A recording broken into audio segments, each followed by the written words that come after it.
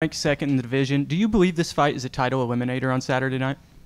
I would hope so. I mean, I don't know who else I'd have to fight. It just would seem redundant to fight whoever wins between Kat and Chris. So, who do you think wins that matchup?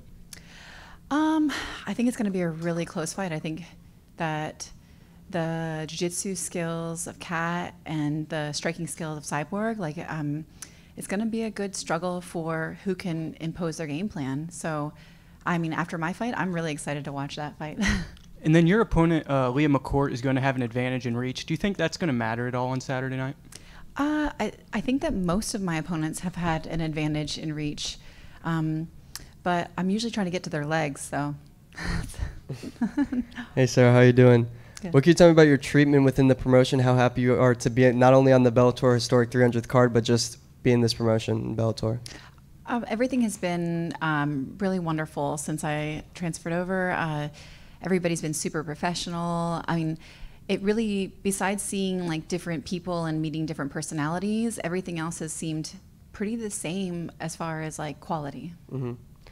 What can you tell me about Jimmy Fowler, what he's meant to you, how he's helped you and influenced you throughout your mixed martial arts career? Jimmy's been with me since I was my second amateur fight. So essentially my entire MMA career. He's one of my closest friends. And if I hadn't had his guidance, if I hadn't had him pushing me in the room, if I hadn't had his just help in every area that a coach or a friend can be, I just don't think I would have stuck with it as long, and I wouldn't have developed into the fighter I am. I wanted to ask about one more guy, Chad. How do you say his last name? Bingham? Bingham. Chad Bingham. What has he meant to you? Of course, that is your husband, but just having that support base, having a husband that knows about the fight game, knows what it goes in, what goes out, just having that rock, how much does that help you? How important is that to you?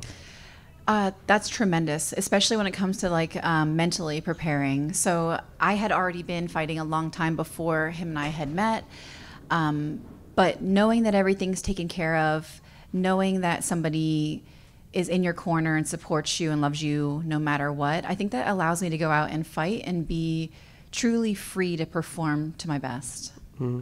You've traveled all over the world doing so many different things. It's hard to keep up at a certain point. Now you're here in San Diego, though. I was wondering, what's your favorite city that you've ever fought? Not city you've been to, but somewhere you fought. Your favorite place? Let's see. That's kind of tough. I mean, I will have to say Hawaii. I fought in Hawaii 3 times, and I loved it every single time. They bring like a really wonderful like fighting spirit to it, and it just makes the fight like really cool and really special. Mm-hmm. Hey, Sarah. So Leah is a very young and hungry competitor. What did you think about her last fight against Kat? It was a really close competitive fight. I thought she's made improvements in her game. And I thought that, that fight was probably one of the best fights she's had. So I anticipate that she's growing, and then I'll see an even better version. So that's what I'm preparing for. You just beat one of the top-ranked girls in Bellator. This is another one of the top-ranked girls in Bellator. Do you feel like a win here definitely just guarantees that title shot next? Yeah. I would assume that I would be the next one. I just don't know what else I would have to do at that point. I mean, coming into the promotion, like not to take anything away, but I really feel like Arlene was like, it's one of the best fighters in this promotion, and to fight her right out of the gates at a new weight class like that, I shouldn't have to fight another fight to be a title contender because of my history in the UFC and the way that fight went. I mean, she's really, really tough. She beats 99% of the girls at 145, and that was a big win for me. So you fought in many different promotions over the years with many different fight kits, but those gold gloves have to be some of the best you've ever worn, right? Oh, absolutely. And they're super comfortable, which is really important to a fighter. Like, they're comfortable and they're cool looking. Talk about your Bellator debut there, fighting at featherweight. You fought primarily in the UFC at bantamweight. How different is it not having to cut that extra weight? Have you noticed a difference in the weight classes? Oh, absolutely. I didn't know until I started prepping for some of the bigger girls that in my training, all I have is like most of the girls I go with are larger than me. So I was like, wow, I've already been doing this. Like all of my training partners are taller than me or bigger than me. So that had already been, like what I was accustomed to. But as far as my energy wise, as far as my motor skills and everything, like it's a humongous difference when it gets to the later parts of the rounds. So I'm really, really happy about that. You mentioned it there. You fought the who's who in MMA. There is a big experience gap here in terms of who you fought and just even the overall fights. How much will that play into Saturday's matchup? I think that it's not just like who I fought. It's probably more what I've learned. And so every single fight, win or lose, I go back, I analyze it, I keep the things that went really well. I adapt to the things that didn't go very well. So just having more fights and having better opponents reveal more errors or holes or mistakes, it's given me the opportunity to grow more. And do you still pay attention to what's going on in the UFC's bantamweight division at all? Because obviously the title's vacant now with Amanda retiring earlier this year.